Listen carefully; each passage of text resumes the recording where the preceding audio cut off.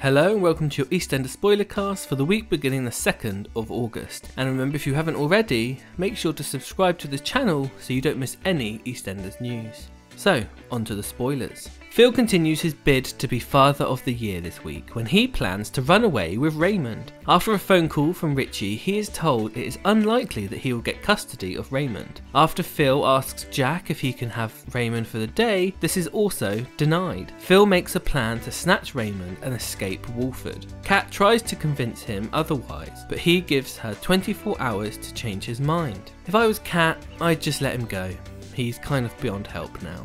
Keegan and Tiffany's marriage is tested this week. After Bernie is taken to hospital, Keegan finds out that Tiff has been supplying his sister with diet pills that have harmed her.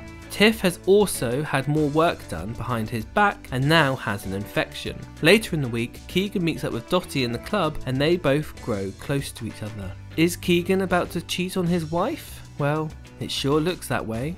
Also this week, Kat buys a rare record to put on Billy's stall for him to sell for a high profit, but unfortunately Janet sees the record and now wants it for herself. Lola misses Lexi's swimming lessons and she feels guilty because she was visiting Isaac. Cherie tells Lola to let go of Isaac and Lola agrees. I'm sure Lexi would have gotten over a missed swimming lesson, Lola.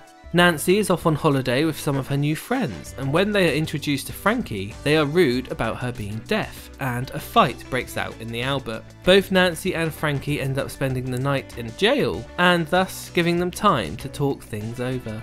Terry invites Harvey round for a meal with Bobby and Dana, and he also introduced Whitney to his record promoter when trying to kickstart her pop career. Yes, you did hear that correctly. And finally, and most importantly, Linda is upset because her bonsai tree has died, and she is blaming Shirley for poisoning it.